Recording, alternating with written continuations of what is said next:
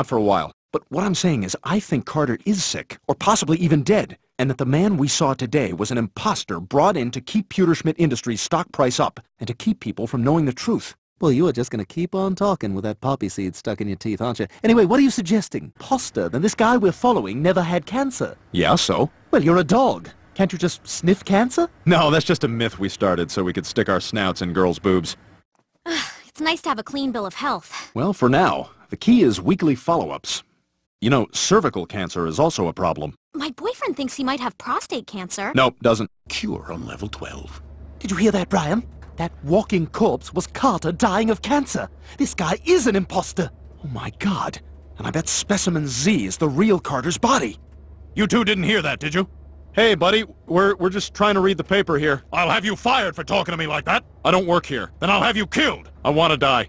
You can call me the Man of La Mancha. Hey, why does your time machine have a sticker that says property of Stewie Griffin? Well, all right, to be completely honest, and because we've already had sex, it's not mine. I use it all the time, and the owner has no idea. In fact, he'd kill me if he knew. What happened? I don't know. Dear God, my time machine! You want to tell me about this? See, I told you, it was Meg. I don't think so. The crotch doesn't look like a BMX track. You bastard! You've been using my time machine to nail your bar skanks! How is this even possible? Well, clearly, when you attempted to reverse the gauge on my time machine, you somehow released a quantum shockwave powerful enough to push the flow of time in the opposite direction. I can only surmise that you and I were isolated from its effects because we were inside the machine at the moment of temporal inversion. Are you sleeping? No, I was listening. What the devil is that? It's Peter and Chris. Sounds like they're in trouble.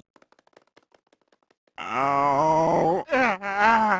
My God, why is there vomit everywhere? Is that the Epicac bottle? Oh, no. No, please, not this. Oh, God, it's not going to be coming out of us. It's going to be going... Oh, dear God!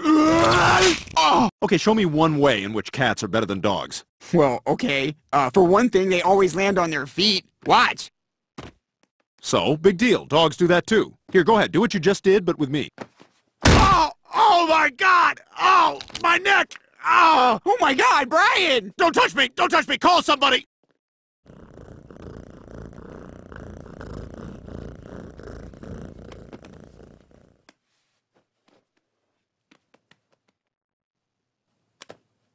Meow. Purr. Purr. I think you're dreaming. No, I'm not.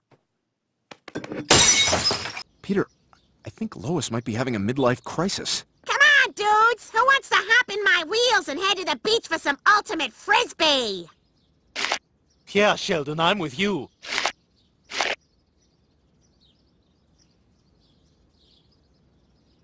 I can't do that. Really? I know, right? I mean, I'm not complaining, you know, but I want my old life back. Urgh. I'm just kidding, of course. I'm so grateful, you know. I mean, every performance is sold out, and they just added a Wednesday matinee. It's great. I mean, there's only one thing I'm not getting out of this experience. What's that? Sleep. Urgh. No, I'm so grateful, really. It's just that I'm... You're such an amazing writer, Brian. How do you do it? What's your process? Oh, God, Allison, how do I even answer that? I mean, what's a rainbow's process? 2 parts rain, 1 part sun, 1 part childlike wonder. What we do know, though, is that the end result in both cases is joy. Come here, you bastard! You stink, and your play stinks! This ain't about me, is it?